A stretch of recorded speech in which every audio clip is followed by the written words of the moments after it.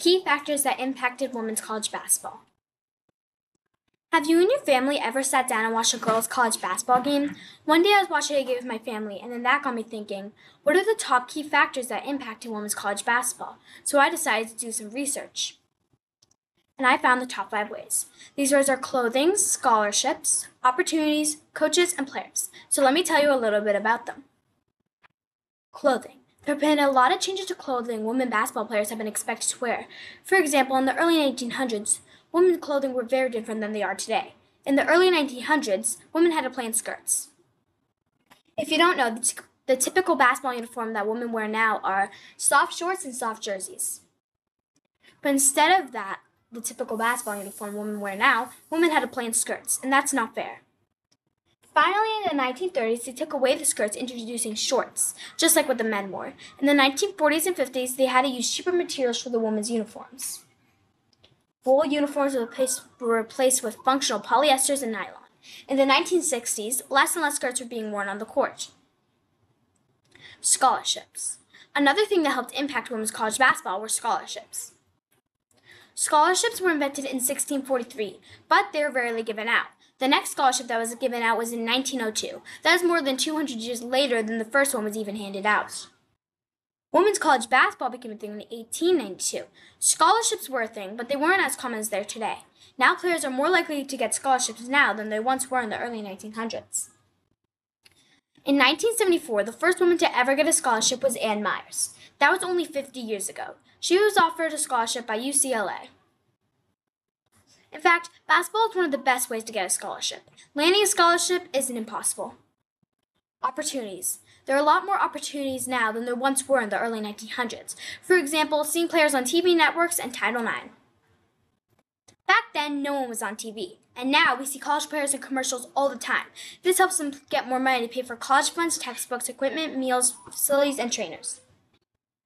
Title IX was also a big impact. Before Title IX, women received little support, but now there is a new law that requires schools to provide women's equitable opportunities.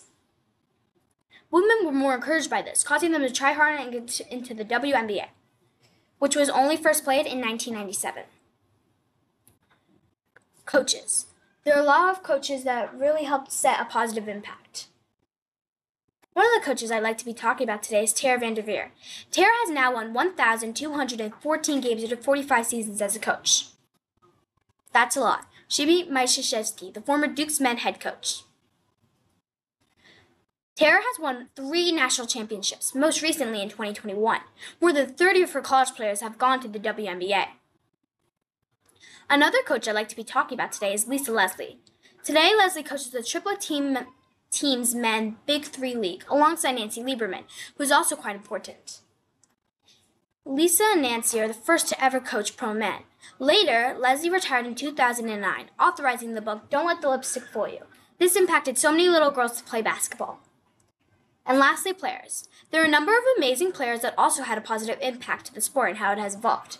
Some of these players I'd like to be talking about is Lisa Leslie, Cheryl Swoops, Diana Taurasi, and of course Caitlin Clark. Remember Lisa Leslie? She was also an amazing player. She was the first to dunk in the WNBA, setting a record by scoring 101 points in the first half of a high school game. Diana Taurasi led her team to 3 consecutive NCAA championships. And of course, I couldn't go all this way without talking about Caitlin Clark. Caitlin Clark is breaking records that have been set by men, including the all-time NCAA scoring record previously held by Pete Maravich. Okay, let's talk about the Clark effect. Clark has been breaking records that have been set by men.